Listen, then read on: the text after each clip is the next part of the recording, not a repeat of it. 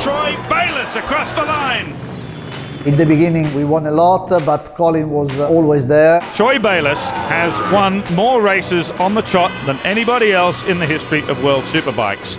It was a year of completely two halves. Troy Bayliss is out of this race.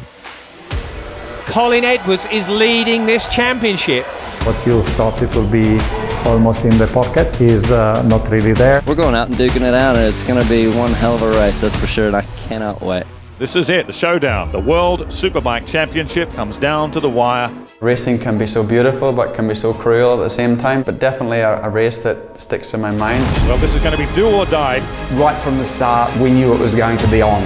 The entire grandstand, the whole 97.7 thousand people here are on their feet. They are going wild for this. It was like watching two gladiators.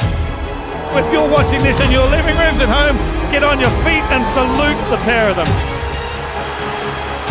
I've seen lots of championships won. Don't think I've seen one in a better way than that. It was a showdown. Everyone got what they wanted. It turned out to be a good day. That was probably my best racing moment in my entire life.